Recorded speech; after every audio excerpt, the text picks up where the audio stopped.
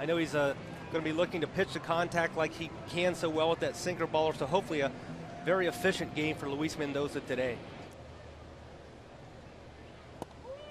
Mendoza strikes him out on 3 pitches.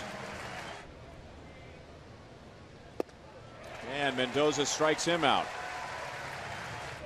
Opening to get that pad. And he strikes out. That's 3 for Mendoza. And he's had some monster seasons at the plate. Ramirez strikes out. Doesn't bother to run toward first base. So the inning comes to an end. Mendoza has struck out 4. Mendoza strikes out Youkilis again.